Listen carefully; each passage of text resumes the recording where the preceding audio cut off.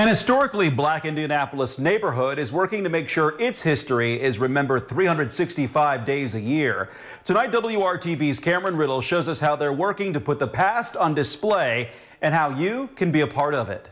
In the Ransom Place neighborhood, the Neighborhood Association is celebrating the history of the people who live there by forever placing their names on bricks in a commemorative park just north of Indiana Avenue. We did this campaign a few years ago, and we started with just like neighborhood folks. Candace Hawkins already has her name on a brick that was installed a few years ago. She's the president of the Ransom Place Neighborhood Association and has lived in the neighborhood all 33 years of her life. I am a third generation Ransom Place resident. I lived here before it was even coined the name Ransom Place. The history in this neighborhood runs deep, once home to the epicenter of black culture and business in Indianapolis. Freeman Ransom actually lived in the house that I grew up in, that my parents lived in, and Freeman Ransom is Madam C.J. Walker's lawyer. Much of the Ransom Place and Indiana Avenue area was bulldozed to make way for the IUPUI campus,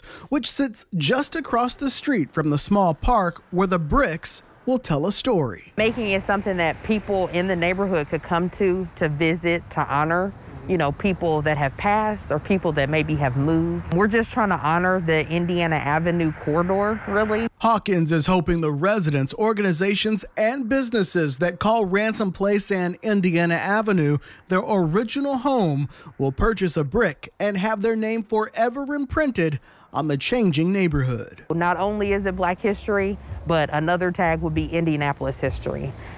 We are, extremely close to downtown. We're extremely close to the avenue. A lot of the people, again, worked and played on the avenue that lived in this neighborhood previously. They worked, they had families, they were doing everything that we were doing now. It just was obviously in a different time. Cameron Riddle, WRTV.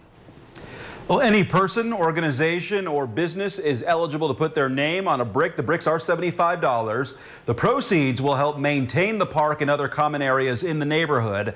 The Ransom Place Neighborhood Association is hoping to get orders completed by mid-March. And you can learn much more at our website, WRTV.com.